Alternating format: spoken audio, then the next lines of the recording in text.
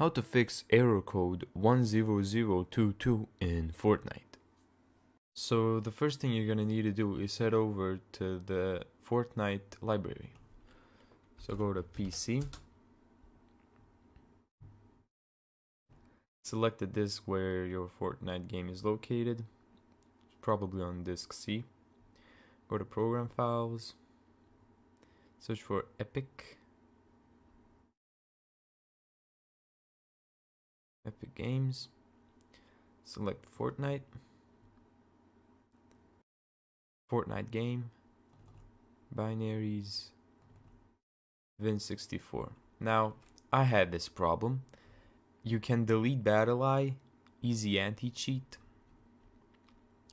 and delete the Fortnite clients and the Fortnite launcher,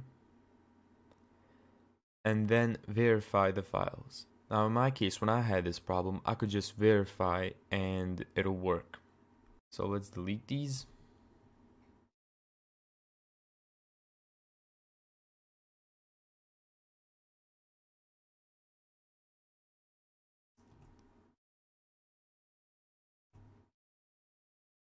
And then open up Epic.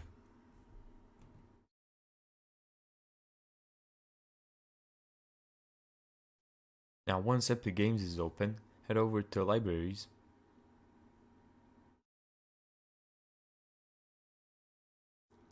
And here click on the 3 dots on Fortnite.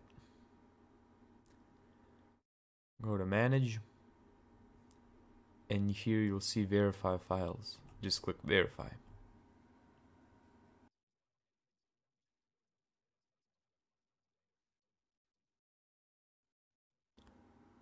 It may take up to 10 minutes.